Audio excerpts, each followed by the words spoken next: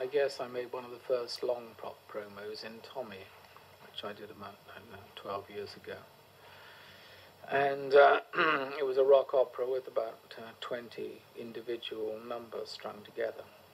So that was a feature film. So feature films and promos started at one and the same time, as far as I was concerned, in terms of your rock video.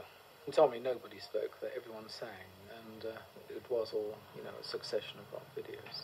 The best one, I think, is, for me, seeing it over and over, because brevity is, you know, all, I think, is Cousin Kevin, which is short to the point, and really is a little pop promo in itself.